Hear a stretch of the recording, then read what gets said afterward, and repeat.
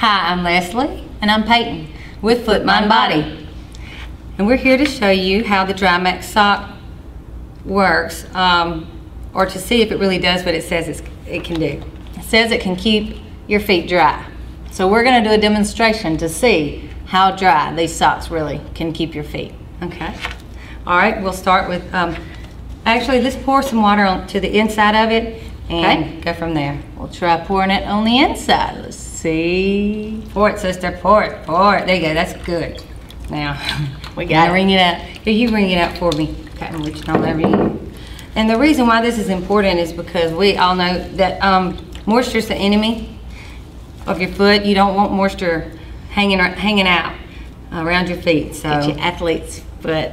Ooh, bacteria grows and stuff. Okay, sis, ready? Yep. All right, pat it dry. This is the outside of the sock. And as you can see, it's wet. Now, very wet. Turn it inside out. All right, let's try the inside. Let's see. It has dual layers, so the inside repels and the outside attracts the water. So let's see if it really works. Does it? Wow.